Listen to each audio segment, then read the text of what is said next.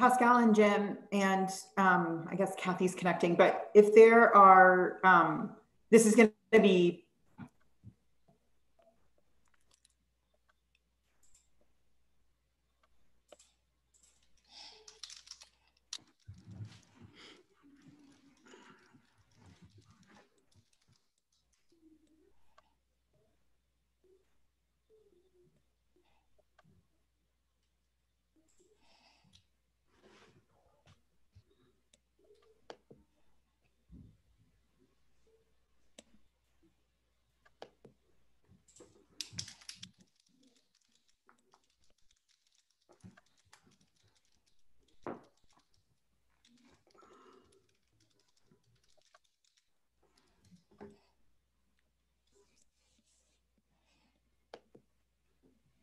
Hi, everyone. We'll get started in about 4 minutes.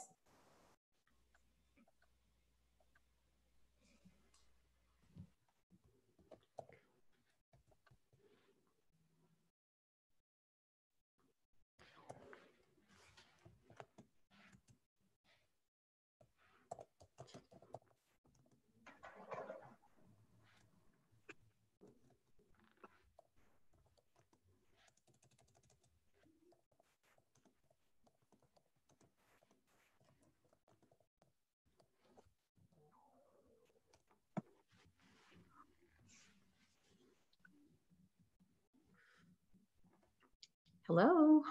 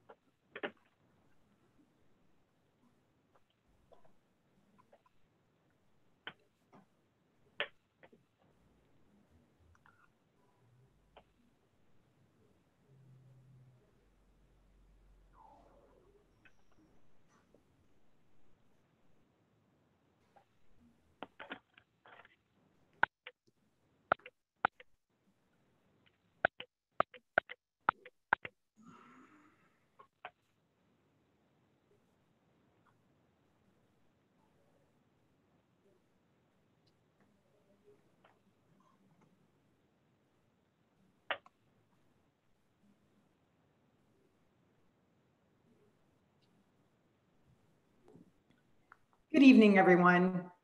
I'm Dr. Kenesha Zimmerman. On behalf of the ABC Science Collaborative, I'm really pleased to welcome you to the COVID-19 and the Classroom series. Today, we are going to be responding to questions that we've received from school teachers and staff.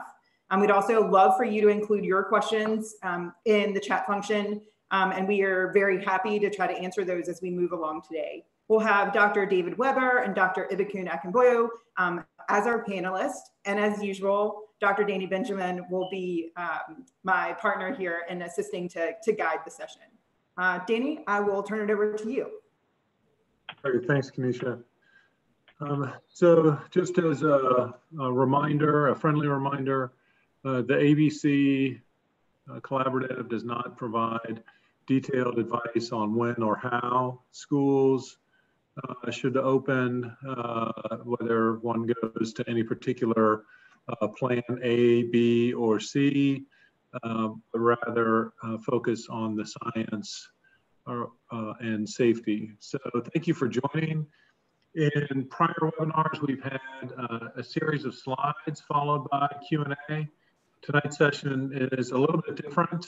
We will try primarily to do questions that we haven't had time to do in prior webinars. We are also going to do questions that have come up in board meetings this past week and a half, whether it's at ECPPS or Orange or Wake County Public School Systems. And we will also, we think, generalizable to the broader community. Kanisha, I'm hearing that there may be static coming through on mine. Do you mind if if you'll take the first set of questions, maybe you and I can flip-flop around masking and aerosolization. Anyway, please put your science-related questions into the chat, and we'll take care of that for you, and we'll try and pass along as many of these as we can. I'm going to turn it back over to Dr. Zimmerman with the next slide, please. Just so you're aware, to mark your attendance for viewing the YouTube live stream, there's a post-webinar survey that you can fill out. Always also want to call attention to our new website. The link for that is listed at the bottom, and we hope soon to have a QR code to be able to link to that more quickly. Next slide, please. So today, as Danny mentioned, we have a couple of topics we'd like to take on. We will be covering aerosolization and ventilation, surfaces, transmission and masks, testing, vaccine and timeline, flu and COVID-19, and some additional questions regarding special needs. So I will start I'll start the conversation with Dr. David Weber and ask him a question about aerosolization and ventilation. So Dr. Weber, there's been a lot of recent data coming out about aerosolization as a mode of transmission for the SARS-CoV-2 virus that causes COVID-19. Can you just tell us about the science regarding aerosolization and what that means for needing to change ventilation systems, perhaps in old schools? Thank you. So all the respiratory diseases that we're familiar with here in the United States that we occur in the winter, influenza, RSV, parainfluenza, and the endemic coronaviruses, of which there are 4, as well as COVID, are transmitted over short distances by aerosols. So when I talk, sneeze, cough, I expel particles. People breathe those in through their nose or mouth and acquire infection. There are other mechanisms which we've talked about in the past, such as I rub my nose if I'm sick, touch an object, someone touches that, rubs their nose or mouth. And that is a potential means, but is much less important than that direct droplet contact. We can debate how far it goes, but in general, being more than 6 feet away, certainly actually being more than 3 feet away, decreases your risk. If you go to 6 feet, it drops it even further. There have been some cases all indoors and in very confined airspaces where there's been some evidence of transmission somewhat beyond 6 feet. An example will be on a bus in Asia where the windows were closed. It was not well ventilated or air conditioned. People were in the bus for more than an hour, and there was some evidence of transmission within the bus. It was a relatively small bus of 8 or 9 feet. Similarly, there was an example in a restaurant that had an air conditioner blowing on a few people, and some of the transmission might have been slightly more than 6 feet. But no one else, besides those 2 tables right in the wave of the air conditioning, none of the other 15 tables anyone became ill at. I had a colleague of mine that had an outbreak at her hospital where they were recycling, and there was a number of healthcare workers and patients exposed, but the air from that area was recycled to 2 other floors. No one else became ill on those other floors. an outbreak in a nursing home confined in one unit on the nursing home with lots of transmission to adjacent units, but again, just physically connected, no transmission. So there is not good evidence of long distance transmission, meaning across a whole large room or from one room to another or from a room into a corridor, as we would see with measles, chickenpox, and the old days with smallpox there. So the bottom line is, we'll talk more about that. Masks are protective. That's what protects you over this distance, and it protects you whether you're 3 feet away or 5 feet away. It is reasonable to an extent possible to indoors, poorly ventilated places to increase ventilation. So if you can turn up and increase the ventilation, or if possible, open windows, that might be of help. No one's ever shown that. And certainly going to more extreme measures like special machines that scrub the air or UV light filters that kill bacteria and viruses in the air ducts. One, there's no evidence any of that would be successful in that case. And even just simple physical distancing, I'll give you one other example. The biggest risk in China was household transmission, not surprising, people close, not wearing masks. But even physically distancing within the household, meaning you try not to be in the same room with the person who is ill. This is a person you're living with, sharing bathrooms, and undoubtedly passing at times, decreased the rate of transmission in those households from 10% to 3%, just physically distancing with no mask use in a house. Again, suggests to me relatively short distances and the need predominantly for wearing masks, which is the main way we're going to prevent transmission. So David and Ibukin, I've got some follow-up questions, but to just do a mic check very quickly. Kanisha, is that better? Can you give me a thumbs up or, oh, maybe not better? It was better for a second. I think it might be. Yeah, it might be internet. Do you want to, oh, we're good here? Okay. So let's see. So Ibukin, maybe just to give, to get a little bit of follow-up on that, if you could outline, yesterday I was at, or maybe Monday night, I was at Orange County Schools, outline for us kind of the difference between R0 for the respiratory viruses and say measles, and kind of what the implications are for that as it relates to long distance spread.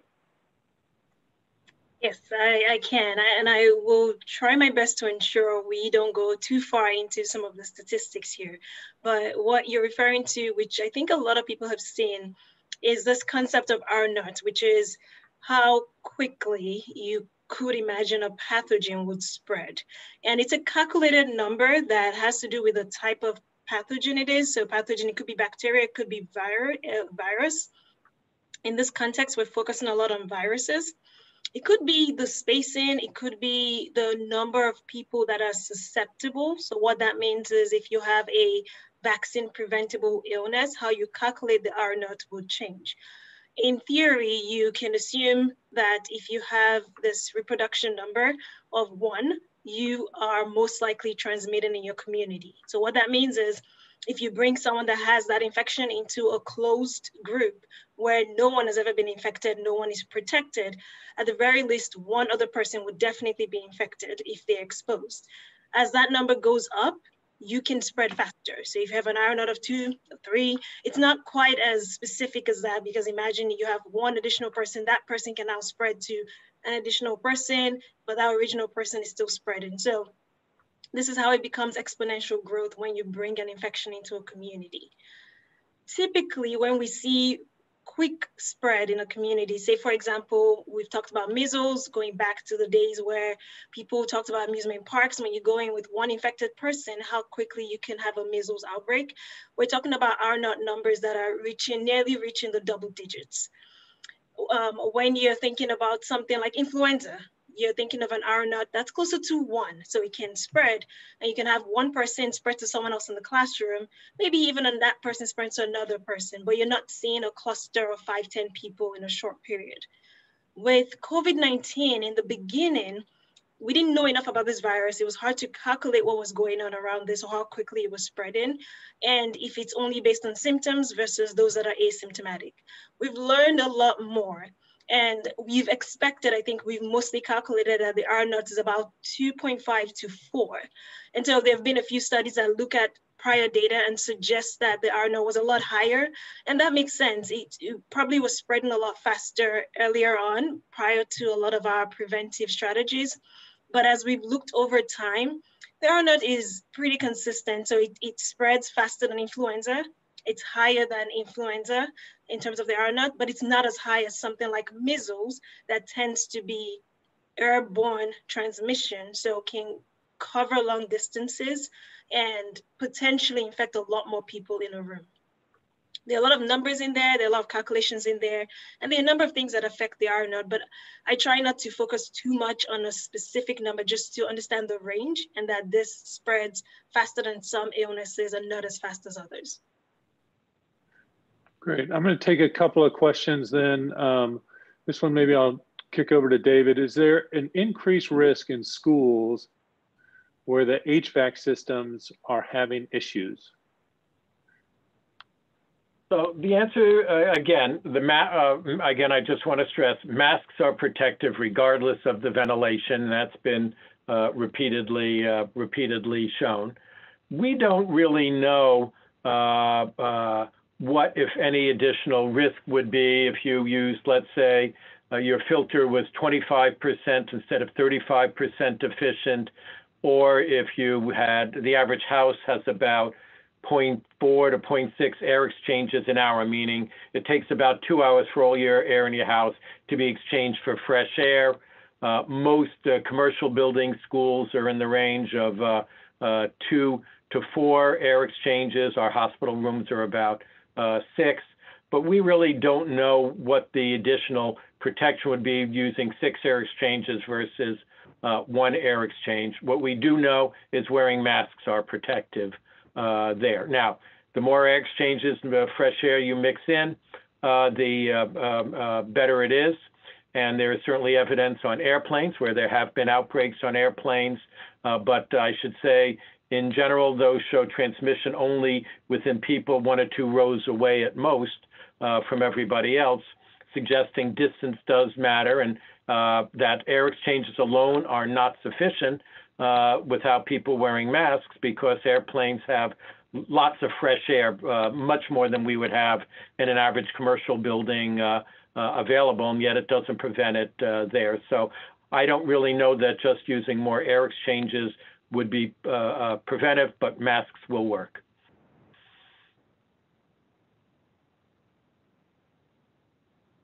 Danny, we can't hear you, so you need to unmute yourself if you're talking.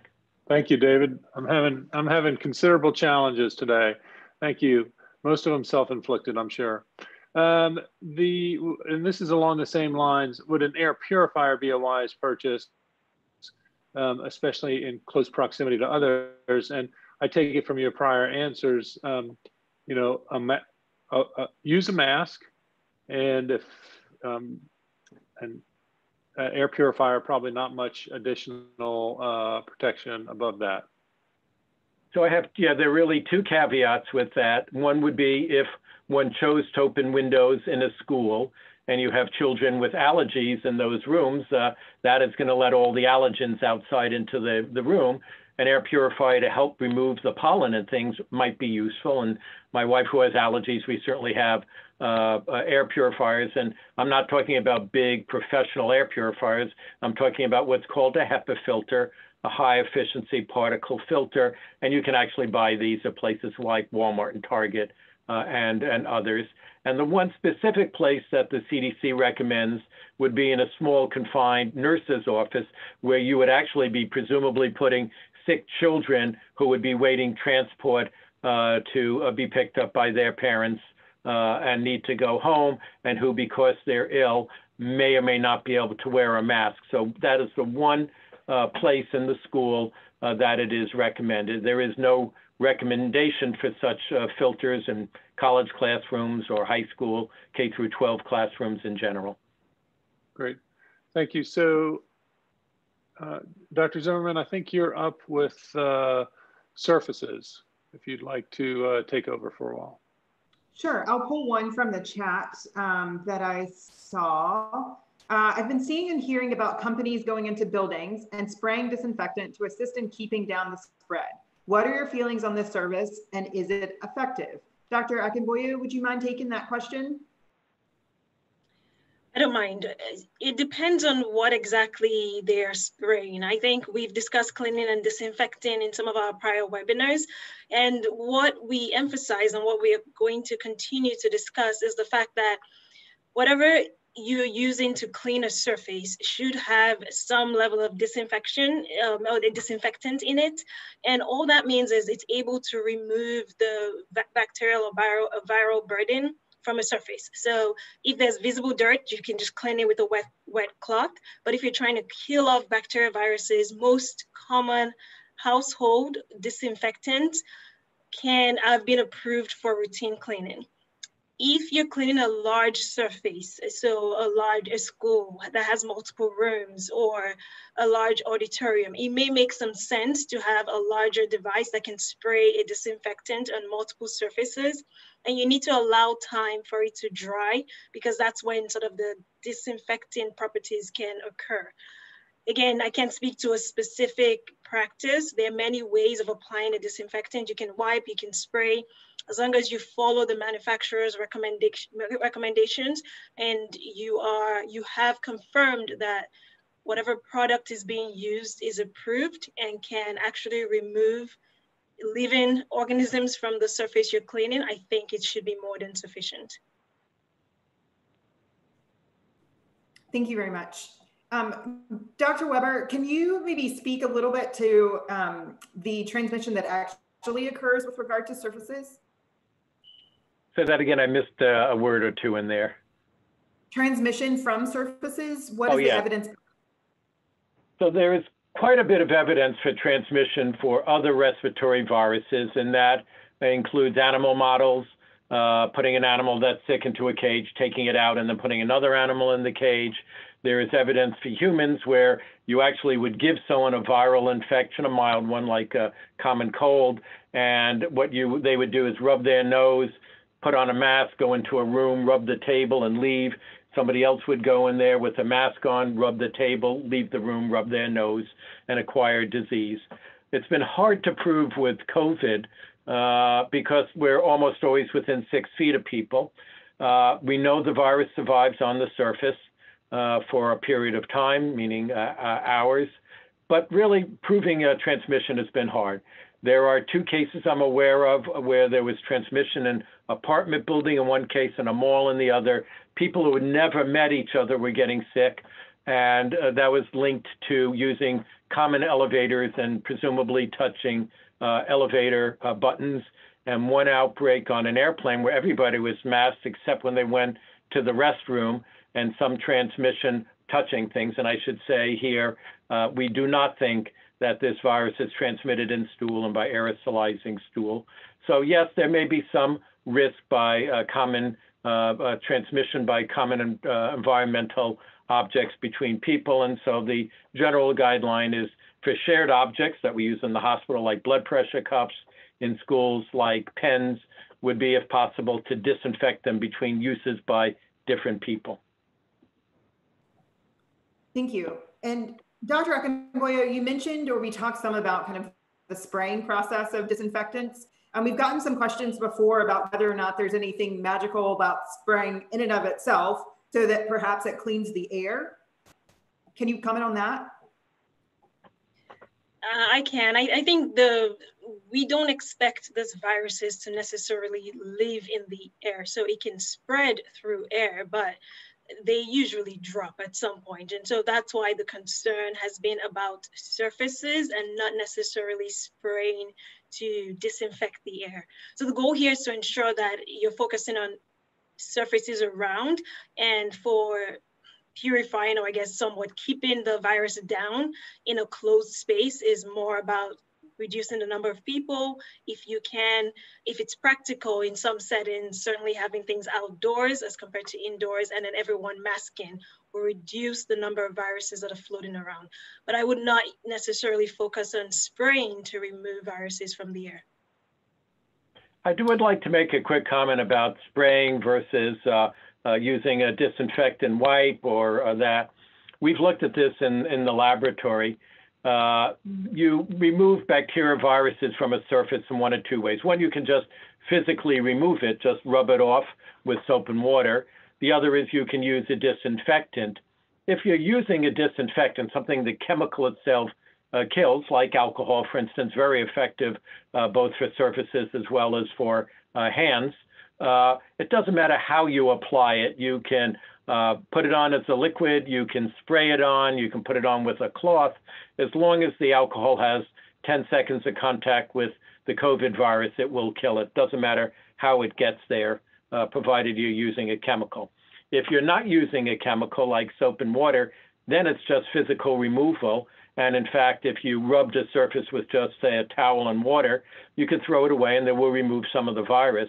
But if you took that towel and rubbed one surface and went into another room and rubbed the surface, you're actually just going to transfer the virus from one place to the other. So if you're not using a disinfectant, you want to throw whatever you're using to wipe the surface away. Thanks very much. And then maybe, David, one more question from the chat regarding this. Is there a risk of over disinfecting? So the answer is no. There really is no risk of over disinfecting. Once the disinfectant evaporates, the bacteria come back, grow back up. We live in a sea of bugs. You really can't over disinfect. I should say, though, we do need to be sensitive that some people who have lots of allergies can be sensitive when you spray these. The spray itself, if it comes in a spray, it's not harmful. But in some people who are very allergenic and very sensitive, it can precipitate coughing, sneezing, and asthma-like conditions. So you really don't want to spray this into people's faces and get it on their mucous membranes. And just be aware of that if people nearby are coughing or sneezing, that it might be due to the spray. Thanks so much. Dr. Benjamin, maybe transmission and masks? Great, thank you, Dr. Zimmerman. So the first one, I think, Ibekin, I've had this question in the chat multiple times. It's about getting the virus multiple times. Given the symmetry of that, I think I'll ask you, what are the chances of acquiring the virus 2 or more times? It's a very specific question, which I appreciate. I think we don't know the number. What we do know is we're starting to see some cases of reinfection. As far as I know, there's been no documented case in a child yet, but it's not impossible that it could happen. And what we've seen is that maybe some people that got infected early in the course of the pandemic, for example, in March, and definitely had documented COVID-19. They had a test that confirmed it. They had symptoms. They had an exposure. All of those things seem to fit. They got better. And some may have even had some tests in between that were negative and then had another exposure and unfortunately acquired COVID-19 again. When they compare the viruses, they're just different enough that it's not the same virus from March that's still shedding all the way through to, say, May or August. It clearly was a different virus. So what does that mean for us? I think it's not just that, can it happen again? I think some of us we've been suspicious of the fact that this may be like a lot of other respiratory viruses where you can get it again, but is there some relative immunity to some people, for some people, that would prevent them from reacquiring this infection? And I think this goes back to answers other people have provided, that we can't use herd immunity as a strategy to get rid of this because reinfections are possible. And of course, sometimes with reinfections, it may mean a milder illness, but there's been at least one case where it was actually a more severe illness. So reinfections are possible. We don't have the numbers yet. It doesn't seem to be a lot of people. There have been millions of people infected. At least locally, we've only seen a small number of cases of true reinfections. Okay, great. I think I'm going to to come back to you for this one here. It's commonly been said that masks prevent the spread from an infected person to someone who is uninfected. That commonly said, that's correct, because it's correct. Do masks provide protection to the uninfected person who is wearing a mask? So if I'm wearing the mask and I'm not infected, does that improve my chances? I think number one. And this question came up also more than once. And from the framing of the other time that it was asked, am I potentially going to have a less severe disease if I'm wearing a mask if I do acquire the virus? Okay, I would rather we don't have people acquiring the virus, which I think is what the mask is. The goal here with masking is that it will protect you from getting it. But let me break down that question to make sure I understand. I think the question is, who does the mask protect? So if I have COVID-19 and I'm wearing a mask, am I protected? And what am I protected from? So I think if you've already acquired it, we'll prefer that you're either in a clinical setting receiving care or you're isolating at home because that would limit the spread. Of course, if you're in a household with multiple people, there are many ways to see if you can separate. If that household is unable to separate out, so have some physical distancing in different rooms, potentially having everyone in the house wear a mask. So if you already have COVID-19 and you're wearing a mask, are you protected? In that context, it may not make as much sense because you already have COVID-19, but you are protecting everyone around you from getting it. And in tandem, if I don't have COVID-19 and I'm wearing a mask, then potentially it's a sort of bidirectional in that context where I'm protected from getting it from someone who is infected. And the important point here is I'm describing two people that you know for a fact you don't have it or you know for a fact that you do. But the difficulty with COVID-19 has been that we have people that don't know that they have it and are going about their regular life. And that's because you may have been exposed either knowingly or unknowingly, and you're asymptomatic. And so in that specific situation where you have two people without symptoms interacting, it's better that both people are wearing a mask because you protect the person that has no symptoms, not infected, from getting it from you who you don't know that you have an infection and potentially you may be interacting as normal. So I guess who does a mask protect? It really protects everyone. It protects those that are close to you. It protects those that you may not know, and it protects you as well as you're going about your regular life. Great, thanks. And then as a follow-up to that, and I think this was maybe a lack of clarity on my part in asking the question.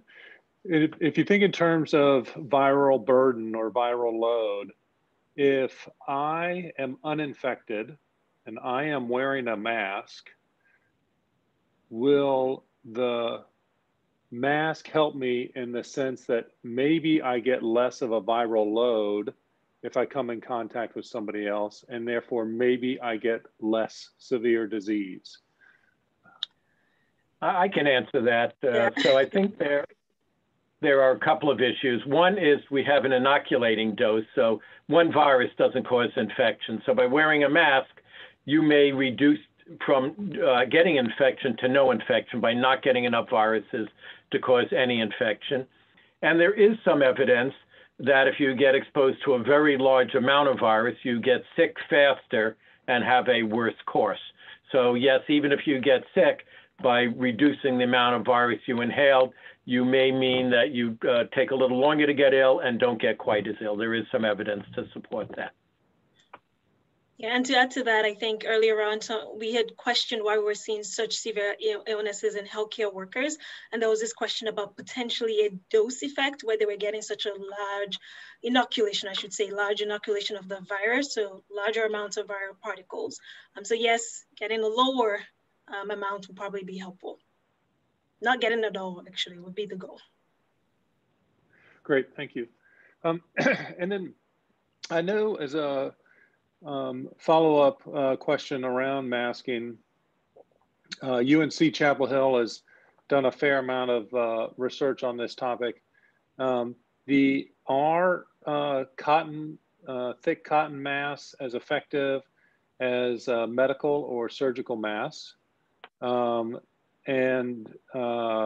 Please differentiate between N95 masks and medical masks. And then the question on many young athletes' minds, what about gaiters?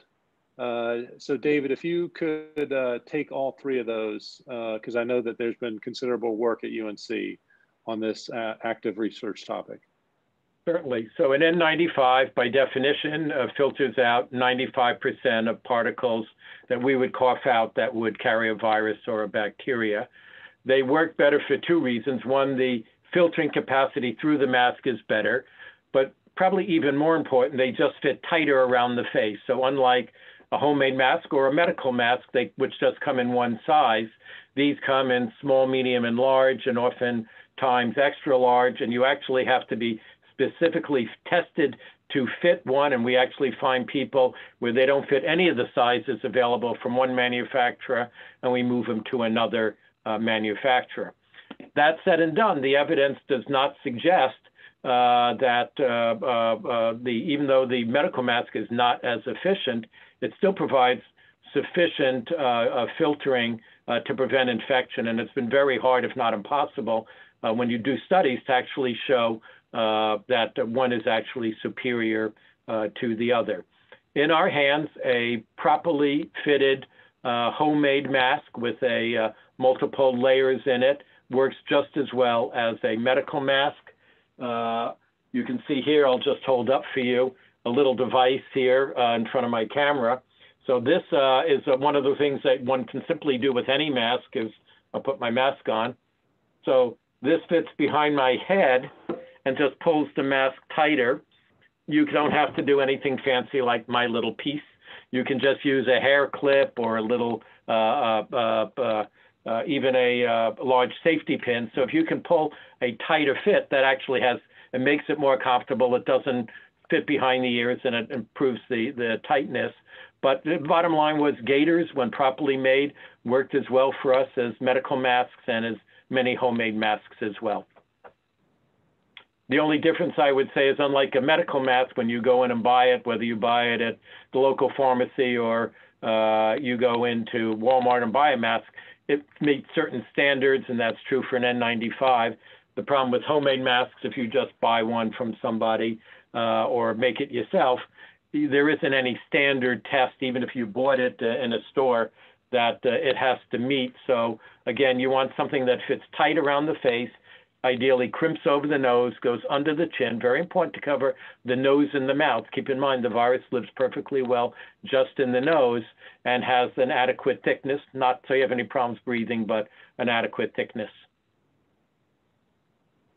Great, and my audio may have cut out, so you may not have addressed. You may have addressed this, but did you comment on efficacy of gaiters? Gaiters in our hands worked when properly made just as well, by the way, as a medical mask and as other homemade devices. Great, thank you. So there was another question around if I'm storing, how should I store my mask, either overnight or when eating? Ibrahim, will you take on that one?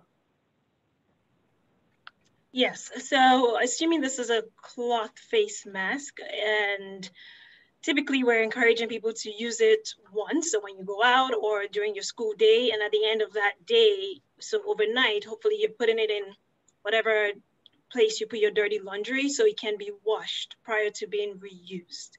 I work in the hospital, and for us, we use the surgical face mask. And I know some teachers, some staff may be using the surgical face mask, or even when you're using a cloth face mask during the course of the day and you'd like to take it off, if you can, I guess it's probably easier if we just show. So I have a face mask here that I use when I come to work, and the blue side is considered the side that faces the outside world, and just kind of folding it onto itself if your mask allows for that, and placing it on a clean surface. We do have paper bags in our hospital. That's a choice we've made here, but Some people, if you just have a clean napkin of some sort that you can hand out, or even a tissue paper, so it's just on a surface and not right on the desk or where people are eating. And then keeping that mask break as short as feasible and putting it right back on. Also important to wash hands before and after you manipulate the mask, and encourage the kids to wash their hands before and after touching their mask. Great, thank you. Kenisha, I think we're gonna go back over to you for testing. Sure, I just wanted to ask Dr. Akinboye a quick question about when people are considered infectious after being exposed and how long they might be infectious? Yeah, that's a great question. And I don't know that we've targeted that point as much during some of our webinars, particularly for kids and having to stay out of school. When do you come back? When do you get tested? So typically for viruses, or for pathogens, we think about what we call the incubation period. So say you get exposed today and you get tested right now, you get tested today, the value of that test may not be high because it doesn't even allow the virus to incubate and then either show symptoms or lead to an infection. For COVID-19, SARS-CoV-2, the virus that causes COVID-19, there's an estimated incubation period that puts you at just about 5 days. So if you do get an infection, if you get tested at 5 to 7 days after your exposure, we're more likely to capture that infection and find that positive test than if you get tested on day one. Now, how does that play into quarantine and isolation and things like that? It may be a little difficult to time it all out, but for our practices here, we've recommended that if you do have a child with this, or even an adult with a documented exposure, and they remain asymptomatic, they should get tested about day 5 to 7. If you have symptoms after an exposure, you can get tested immediately.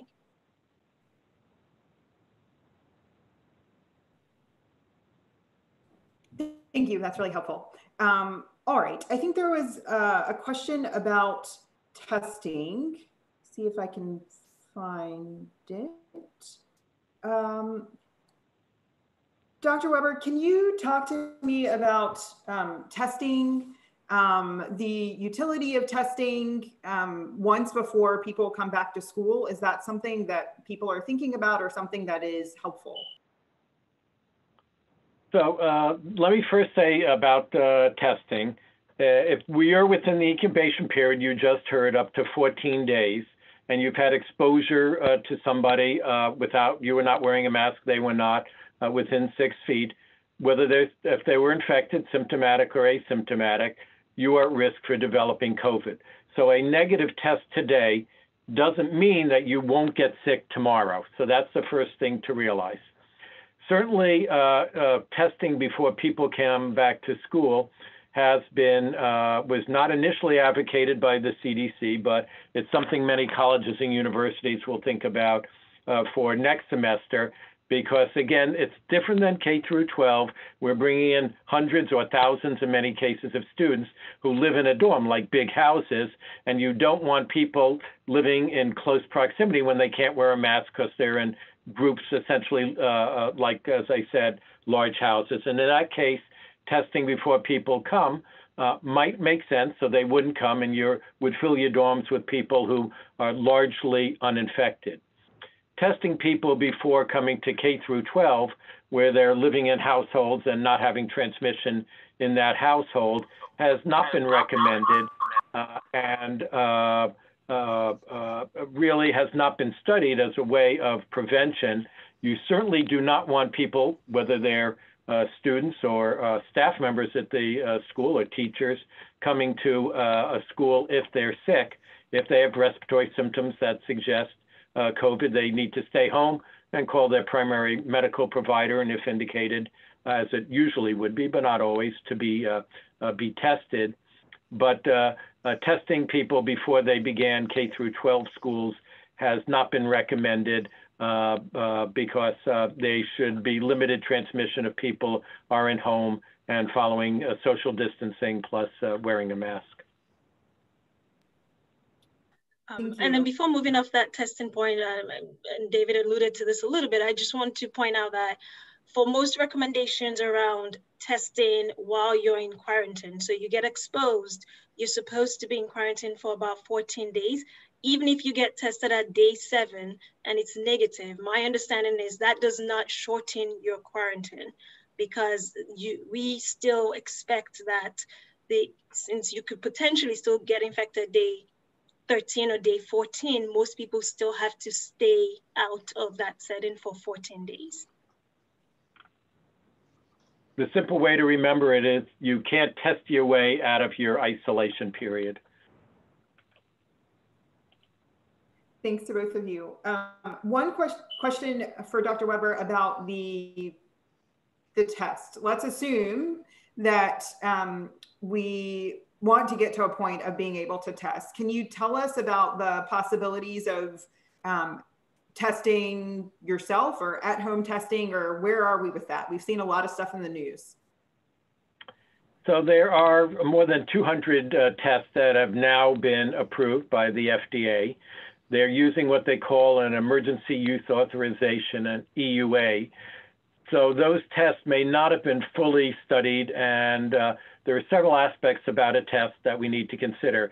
If I'm sick, does it tell me I'm sick? So how often is it sensitive or right? If I'm not sick, how often does it tell me I'm not sick? Is also another important. How fast is the result? And can the test, because people who don't have symptoms have lower viral load, can it pick up people who are not sick but still infectious? So we have more and more tests, and hopefully those tests will become less expensive, easier to use. Right now, the gold standard is a swab to the back, through the nose to the back of the throat. People are looking at just swabs just at the early beginning part of the nose, in the mouth, and even saliva. Those are not quite as sensitive, but that's being studied and being improved. And ideally, we would like to have tests that don't require the test itself to be sent off to a laboratory, that people could do themselves. I think we will have more and more such tests. I think the testing ability of accuracy will get better, and I think we will ultimately be able to use body fluids other than a swab to the back of the nose. Can we get those tests to be so inexpensive they can be widely used is another issue. And when you look at the people who have actually just studied this mathematically, if you really want to be sure that a nursing home, as an example, or a cruise ship or an airplane, long flights or things that you'd be longer on, more like a cruise ship, or a school is really safe, you really have to test people 2 or 3 times a week, particularly if they continue to go out in public and not practice physical distancing and masks. So if we go to a system where nobody, some states have, like Florida, anybody can do anything and people are not required to wear a mask. Testing only works to protect a school or a cruise ship if you're willing to do it 3 times a week, which is an enormous financial and logistic burden, and I don't know how practical that would be. But if people are worried because they went to some type of protest, or they were in the supermarket and stood in line next to somebody without a mask, I think we will have at some time in the future, near future, home kits that would allow you to do your testing at home that are maybe not as good as what we'd use if you were sick and came into the emergency department, but still would be quite good. Thank you. Danny, maybe let's move on to vaccine and timeline. Great, thanks. So let's kind of walk through a timeline and maybe what needs to be done. What is between us now, EBICN, and an emergency use authorization for a vaccine? How many vaccine candidates do we have in the pipeline? The leading candidates, what more testing needs to be done to say the top 3 or 4 leading candidates coming through the pipeline? What gets them between October 1st and an EUA, if you will, emergency use authorization? Yeah, so we had a great webinar that included a brief discussion by Dr. Michael Smith about vaccines and timelines and some of the ones that are in the pipeline. And I know some of those have talked about it in other formats, but I'm going to focus on, I'm going to assume you also mean pediatric inclusion in some of these trials. I think we can be optimistic that if a potential vaccine candidate will be available on the market and in the United States sometime this winter, maybe early 2021. That being said, and I think to clarify for everyone, the parts of the vaccine production process that's being sped up tends to be more about manufacturing and distribution. A lot of companies have publicly stated, and a lot of scientists that are involved in the vaccine trials have continued to follow the safety protocols to ensure that whatever product actually comes on the market is a safe and effective product. But that being said, this is also a timeline that's faster than anything else that's been produced before. And so say in January 2021 and may be somewhat optimistic in our current setting. Regardless of when that initial vaccine candidate comes out, pediatrics, and so for children, we tend to have vaccines that target children much later. And that timeline may be going into 2022 at this rate. Sometimes we can use data that from studies that have been conducted in adults to extrapolate to children and assume some safety and maybe efficacy so that it would still work in kids, but dedicated trials still have to occur and those also take time. So I'm anticipating that maybe by 2022, maybe end of 2021, we would have COVID-19 vaccines, just to be clear. I know there've been questions about flu vaccines, but COVID-19 vaccines that are available for kids as well. There are others on the chat today that may be able to weigh in on other perspectives on vaccines as well. Great. I know that involves a considerable amount of guesswork on your part. I think you know, there are a lot of key questions about whether it's late 2021 for children or 2022 or even 2023 before children actually get a vaccine. Dr. Weber, would you want to give a perspective here as well? Certainly. So I should say, I think we'll have a number of vaccines out. A vaccine is likely to work. It's unlikely to be a true home run, I think, initially, meaning like the measles vaccine, more than 95% effective. We have already begun planning at UNC for how to implement and deliver such a vaccine. The day the vaccine gets licensed, we won't have supply for 360 million Americans. The government will provide some guidance on who we should focus those vaccines on. So we have a group of pharmacists, vaccine experts to help us begin thinking about the implementation. And it's sort of the devil's in the details. We need to order special freezers. Many of these had to be stored at a frozen temperature. And I should say our discussion includes experts in both diversity and in ethics, since as we deliver those vaccines, we want to make sure they're equally available to all segments of our society for whom those vaccines would benefit. And we want to make sure if we have shortages that we are being transparent and ethical in how we use and distribute those vaccines.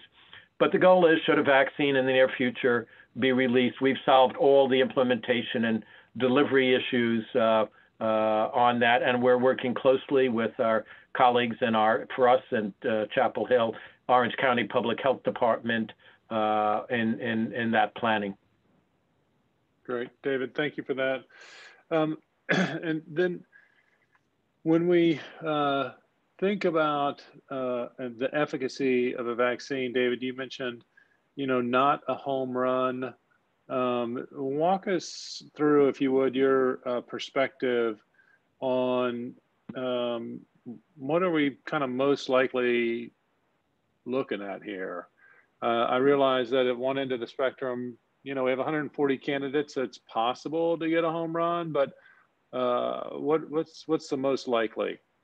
scenario? So if you look at what they do what they call a power analysis. How many people do you have to put in a trial to achieve a certain effectiveness? And those trials are powered to show a vaccine that is 50% effective. Now, that may seem terrible. It only protects 50% of people. But keep in mind, we've had 200,000 people die. And if we had a safe and effective vaccine that everyone had and had taken, that would have reduced that by at least half. So we're saving, just as with flu vaccine, millions of illnesses and hundreds of thousands of deaths. And so that is sort of the bottom line that we're looking for, is 50%. Obviously, more is better, and we'd love to get a vaccine that's about 70% effective. And we will know, in the next several months, I think, somewhere in 2 to 6 month range, whether we have a vaccine that achieves at least that 50% and is safe in the short run, meaning people don't get severe fevers or illnesses or have other medical problems with the vaccine. But I need to tell you, there are many things we're not going to know when that first vaccine gets released. We are not going to know how long it protects people. We may know that it protects them for several months. And if we wait long enough, we'll know that it protects them for a year, but we won't know whether it protects them for 3, 4, or 5 years. And we won't know when that first vaccine is released whether we need to get a shot each year like a flu shot. We won't know, because this vaccine will not initially be tried in children, pregnant women, people with underlying medical problems like cancer. We won't know if it works in those groups of people, and we won't know if it's safe for those groups of people. So we do need to keep in mind that there are some things we will know and some things we won't. And there are over 100 vaccines in trials, and the goal is to find a vaccine that's reasonably good. Defined as more than 50%, and continue to push on vaccines until we develop a vaccine that's very good. And we've done this with other vaccines. The first vaccine for shingles, a vaccine, was only 50% good, and we used that for many years. And now we have a vaccine that's 95% effective. So we will continue, even if the first one's not a home run, we will continue working on new vaccines, just like we continue working on new therapies. We have a drug called remdesivir. It's good, but it's not a home run, and we continue to work hard to develop even better, safer, cheaper drugs. Great. So I'm just going to summarize a couple of key points, and then Kanisha, I'm going to turn it back over to you for whatever you decide to choose from for the last few questions, because we're at 6:53 at the moment. So we cannot, as Ibukin earlier said, we cannot rely on herd immunity because of the potential for reinfection. So that herd immunity may not be an optimal strategy. We cannot rely on getting a vaccine to children right away, because first we have to get it into adults, then we have to test it in children. We're not even sure if it's going to work in children. If we do get it into children and it does work, we're looking at an efficacy most likely around 50, 60, or 70% if we get lucky. And then we won't know the length of time that it provides protection, even if all children get the vaccine. So for folks thinking about COVID-19 and education, this is certainly going to be a story that's with us longer than 2020, 2021, 2022, or 2023. Kanisha, I'm going to send it over to you for the last few questions. Sounds good. Thank you, Danny. I'm going to just make this a hodgepodge because I saw some great questions within the chat. So Dr. Akinboye, can you just tell us about the preferred practice when we have kids who are sick in school and maybe multiple kids who are sick in school? Should they be clustered together in that case? Yeah, good point. And we don't mean to sound so dismal. I think to clarify that, we're sharing data that's currently available. And amidst all of that, we also have data to suggest how kids can be educated in a safe space and somewhat in person virtually as well, if that's what it calls for, without leading to transmission. I know that's not what we're focusing on here today, but I just wanted to make sure that's also embedded in all of this, and we have those resources and we share them.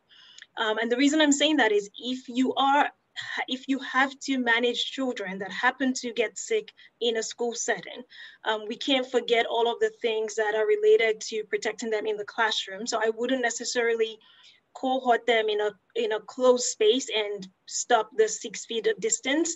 So, or remove their mask, except if they need to remove it due to shortness of breath. So as much as possible, if you're evaluating a child that's ill, it could be COVID, it could be something else. And so we don't want the space that is used for the evaluation to increase the risk for them acquiring it. So just keeping them separate as much as you can and encouraging a quick removal from the school setting when possible. Thank you. I'm going to come right back at you with another question. Okay. So children who are unable to mask, so children potentially with special needs, how can we, are there some mitigation factors for teachers or staff who are caring for those children? Yeah, so we had a session on exceptional children with special needs. And in that context, some of them may be able to wear masks and some of them may not. Some may be able to wear a face shield. So that could be the next step. And for those that cannot tolerate anything on their face at all or have increased secretion, so spitting, just saliva that you have to deal with, or you have to come close to change diapers or give feeds. I think in that context, having enhanced PPE, so having an enhanced protection, a surgical mask, a face shield, gowns and gloves, where possible, would be helpful. All of this isn't, if at all possible, we also have to encourage our families and our parents to monitor symptoms, to ensure that these kids are relatively protected, they're in a bubble, and if they have a change in baseline, they're also not coming into a school setting, they're going to get evaluated or tested. Thank you. Dr. Weber, I'm gonna throw a question at you. There is a lot of concern given that COVID-19 and the flu season are likely gonna be here together. If you had a word of advice, could you tell us how we might be able to stay calm in this particular situation?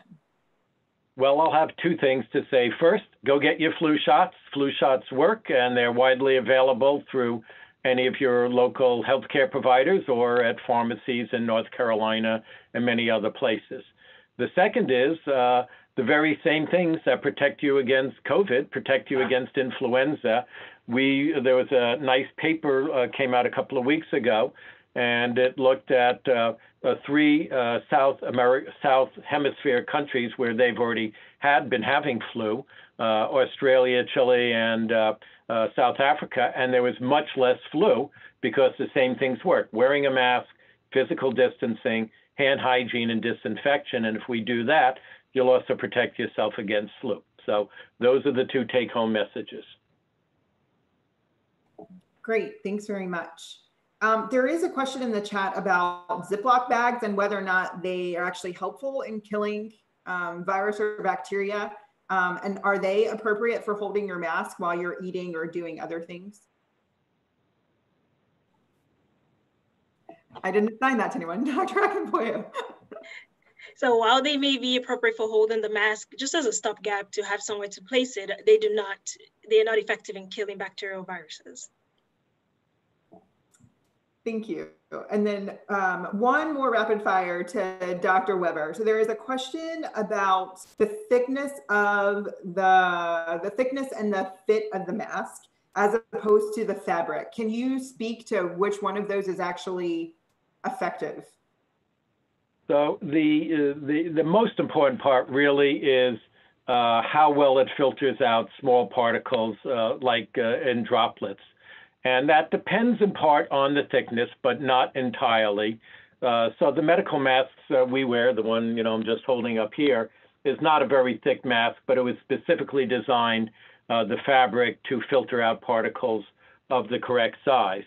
For non-medical masks, thickness does play a role in how well they work, but it's really the tightness of the weave of the fabric. And you'll see in many masks, you'll also see a layer that almost feels silky or plasticky, which adds a little bit additional protection from the part of the mask that feels more like cloth. But again, unless you're very knowledgeable about how it was actually made, you really can't make a generalization about that. Thank you very much. I'm sorry for the rapid fire questions here at the end, but it is 7 p.m. We've really enjoyed spending time with everyone on YouTube, and there are a lot of questions. So we will try to get to them over the next sessions or include them in our FAQs that will now be listed on our website. So we're really, really excited to see you and hope to see you next week. Take care. Thank you.